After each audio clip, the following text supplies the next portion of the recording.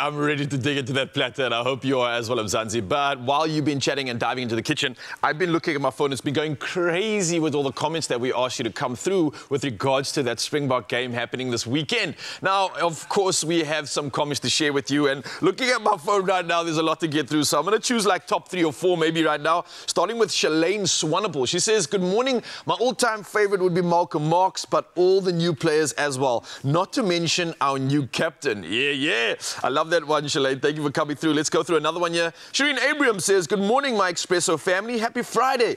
I am super excited for Peter Steph du Toit, who will captain the Springboks this weekend. He is one of my favorite players. I think we can all agree with that one. Now, thanks, team, for choosing my husband as a winner for the Panado competition. Oh, okay.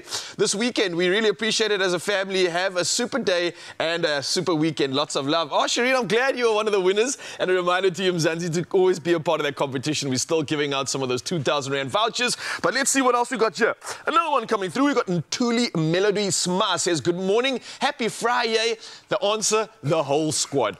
I think that's definitely something we can agree with. But let me say, the comments have been coming through thick and fast. I see your beta. Sally also says, morning, guys. The entire squad missing Sia, but the Boks will win. And I think I can agree with you right now on that one. But let us know who you are missing and who you're looking forward to when it comes to the Springbok squad. For me, it's definitely going to be Mr. van der Merwe, a new winger all the way out from Stellies. The man's apparently electric, and I can't wait to see if he gets an opportunity to show us his skills. For now, though, Mzansi, you've got a lot to look forward to on your Feel Good Breakfast show. So for that, I just say get excited, because it's going to get even better.